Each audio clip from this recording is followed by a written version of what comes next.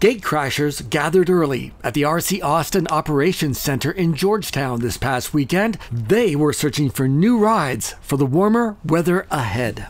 We're with Bike It today. We're here at the local yard work, and basically we are doing a bike sale / trade-in. All of the money is going to go towards the local food bank. The organizers learned from past events.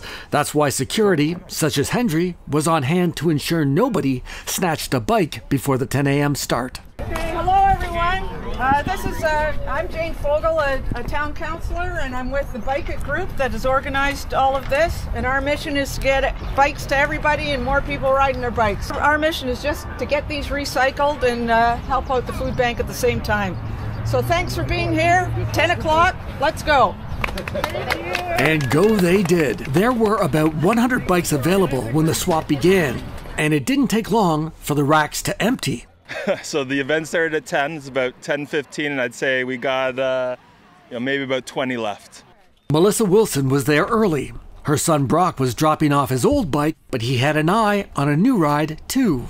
We brought Brock's old bike, so we donated his bike that he's outgrown, and we thought we would come and see if there was the next size up for him, keeping with being environmentally friendly as best we can. I think it's a great way to recycle bikes that kids outgrow and adults if they no longer use them or if they have bikes that they want to be able to pay forward. And then it gets people active in our community, which I think is amazing.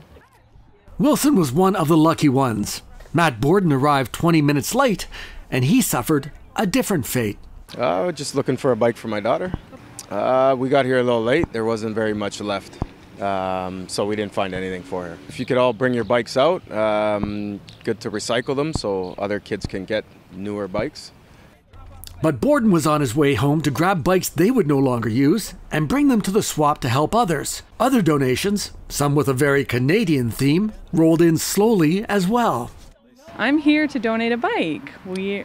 Our son and daughter enjoyed having a tricycle for many years, but they've outgrown it, so we're happy to pass it on to somebody else who needs one.